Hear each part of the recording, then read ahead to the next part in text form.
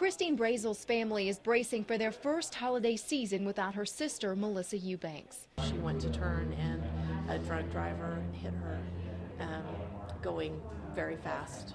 Missy's Cabs for Keys was created in her memory. The idea is simple. Hand over your keys to your bartender or server and get a free voucher for a cab ride home for up to 15 miles. Several Tulsa area restaurants and bars have already signed on to participate. Just, give us your key. We're going to give you a coupon. You get to go home and you get to come back on another night. And so we're very happy to participate. It's going to save lives. And that is the most amazing thing to think that from what has happened to her, other people, they'll be saved. For those who still choose to get behind the wheel after drinking, police and troopers are poised to arrest them. Please have a designated driver to take you to where you need to go. We encourage folks to not drink and drive at all. We have a zero tolerance for that.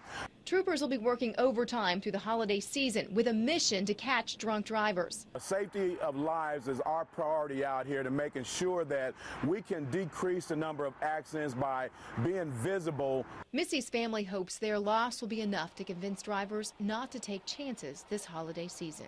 They can get home safe, and people like Missy can get home safe because there's not someone else out there drinking and driving.